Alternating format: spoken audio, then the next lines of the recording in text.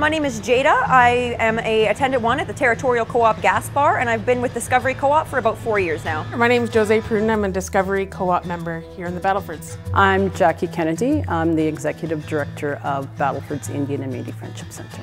Feel Good Day is a fundraiser we do every year where 6 cents from every liter of gas that we sell and $1 from every slush and coffee is donated to a charity of our choice that gives back to the community. I think it does two things. It highlights an agency in our community that supports people in a different way, and every year it's something different, and so it brings awareness. Also, it just financially helps them, and a lot of these organizations need every penny they can in order to provide the services that they have. Friendship Center is a nonprofit organization that provides services for our community in whatever they need. We run several programs, such as our Reaching Homes is one of the most popular programs that we have. We've housed 50 of the hardest to house people into homes, and we do aftercare with them and support them. We also run Haven for 8, an 8-room rooming house where we took 8 of the hardest to house people off the street. It's an amazing, beautiful home. They each have their own bedroom, their private bathroom. They have meals together. They have some shared spaces, but they have their own private space. We created this home so that they all had a family.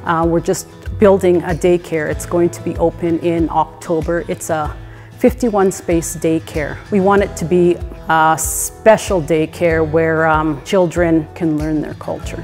We also run a food bank every Friday. We get our donations from the co-op, and so every Friday we provide whatever they give to us. We do income taxes, we do any kinds of support. Anything you need, you can come and we will direct you in whatever area you need to be in. I would tell someone to fuel up on Feel Good Day because the money goes towards nonprofit and community organizations such as ours, so it benefits our whole community. I support co-op because everything is locally owned and locally invested, so you're really building back up your own community and helping people that are around you. Save your empty tank for that day. Plan your driving around and go fuel up at one of the many Discovery Co-op gas stations in the area.